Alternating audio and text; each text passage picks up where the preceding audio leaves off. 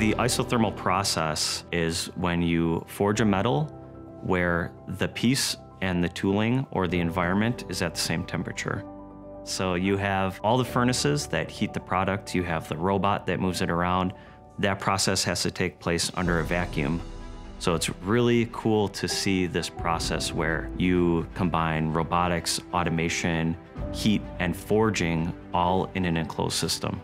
We have the best isothermal presses in the world, and we have the best heat treat processes too, to combine those together to produce components that our customer relies on. Quality is always first, production's always second. We focus on the parts and then figure out how to make them as fast as possible. Supporting that all at the foundation is the best material science, expertise, and knowledge. We have by far some of the best people working for us, designing product, designing what's capable within our process. Our people, to me, are the best people in the world. I want them on my team every single day of the week. The isothermal process is so unique. You take a powdered alloy and you forge it into an airplane part. Forging aerospace components is extremely critical. People's lives on the line, you need to pay attention to detail.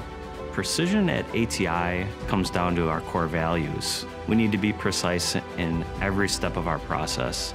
The 120 press project was one of the biggest capital expenditures in Cudahy. It's so important to ATI because it expands our isothermal capability, which is one of the cornerstones of our business. Within the last couple of years, we've put about $100 million into this facility. We built a new isothermal press to gear up for the huge ramp in the aerospace industry that's going on right now and is projected to last for the next decade. Knowing the customer demand, coming to us is probably the best idea they can have.